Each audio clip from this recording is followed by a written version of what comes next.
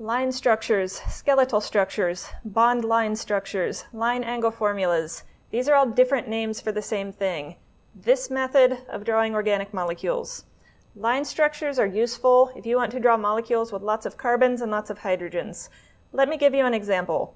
If a molecule is classified as a steroid, it has a very particular structure in which 4 rings of carbons are bonded to each other in a very particular pattern. I'm drawing the line structure for the generic part of a steroid right now. As you can see, I drew it fairly quickly while I was talking. Now I'm going to speed up the next part of this video, but I want to draw the Lewis structure of this same thing just so you can see how much faster this really was.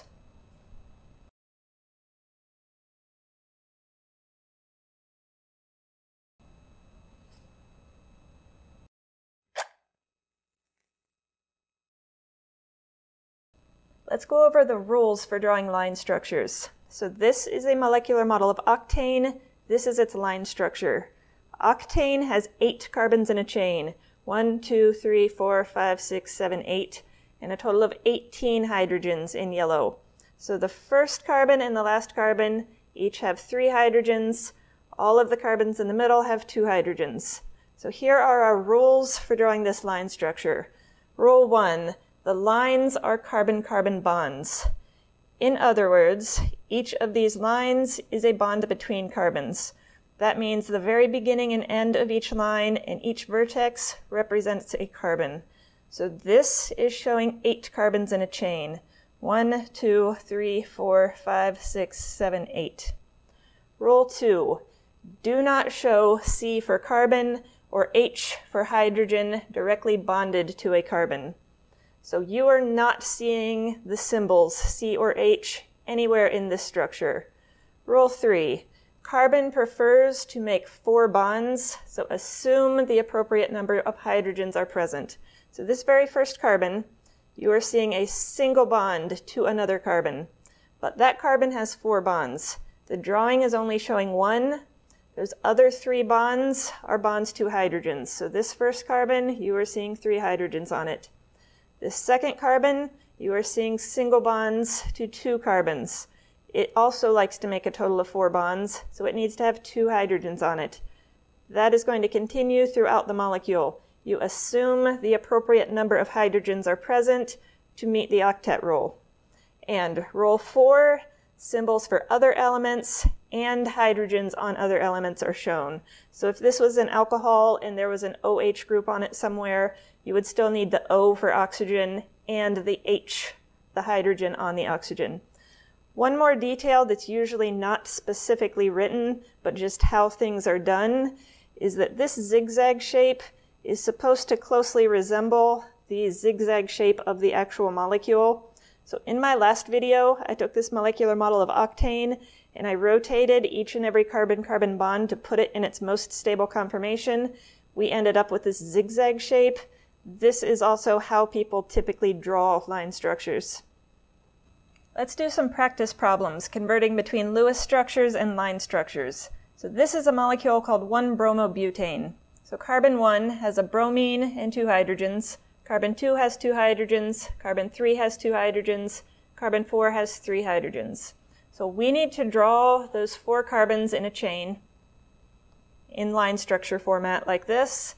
And remember that elements other than carbons and hydrogens, we need to actually show their symbol. So carbon 1, we need to show the bond to the bromine. So this is the line structure for the same molecule. Problem 2. I have Lewis structures drawn for cis-2-butene and trans-2-butene. These molecules are very similar to each other, but let's take a closer look at this molecular model so we can see how they are different. So this is cis-2-butene. We have 4 carbons in a chain, 1, 2, 3, 4, but there is a double bond between carbons 2 and 3. The important thing to know is that double bonds and triple bonds cannot freely rotate.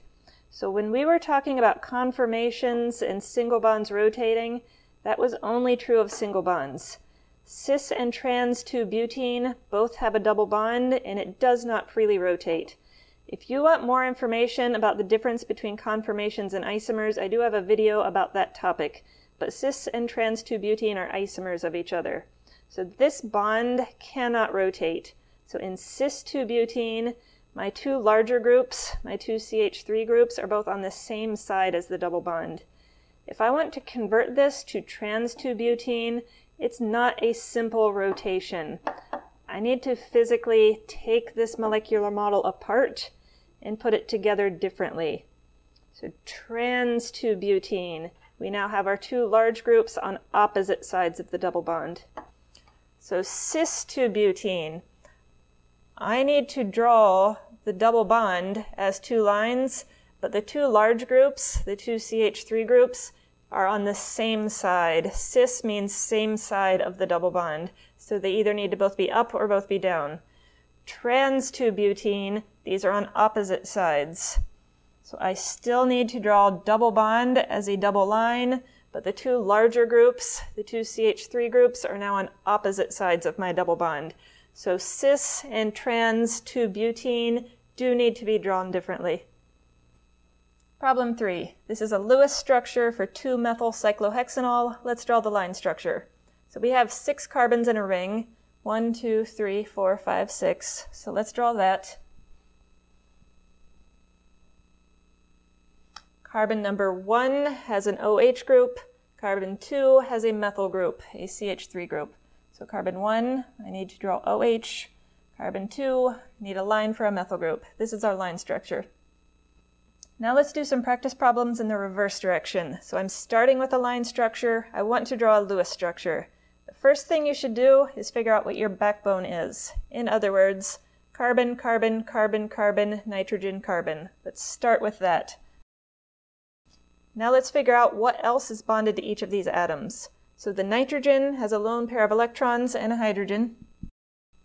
And we have a carbon with a chlorine on it, but we need to make sure it's the correct carbon. So let's count. 1, 2, 3. 3 carbons away from our nitrogen. 1, 2, 3. This carbon has a chlorine. And you need to assume that this molecule has as many hydrogens as it needs, so that each and every carbon has a total of 4 bonds. So just add as many hydrogens as you need, then you're done.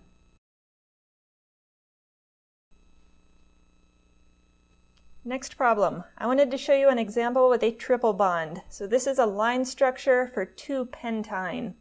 Let's take a closer look at this molecular model. I have 5 carbons in a chain, 1, 2, 3, 4, 5. I have a triple bond between carbons 2 and 3.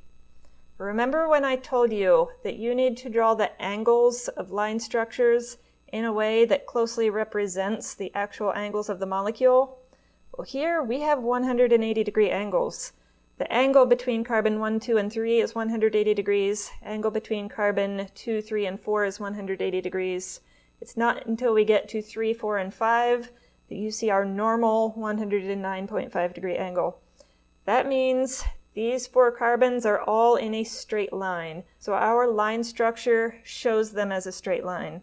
Let's look at this line structure again and number our carbons. When you are trying to figure out the locations of the carbons, it is not just beginning and end of the line and the vertices, it would also be beginning and end of any of the triple bonds. So carbon locations are 1, 2, 3, 4, 5. Now let's draw a Lewis structure. So I have 5 carbons in a chain, triple bond between carbons 2 and 3.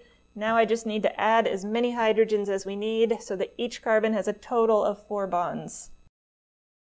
So notice that on carbons 2 and 3, I did not need to add any hydrogens. 4 bonds were already described just by their bonds with carbons. In my next video, I'm going to be tying balloons together to explain bond angles within molecules. This would be VSEPR theory, valence shell electron pair repulsion. Thanks for watching Chemistry in a Nutshell. If you feel that I've earned it, please like this video and subscribe to my channel.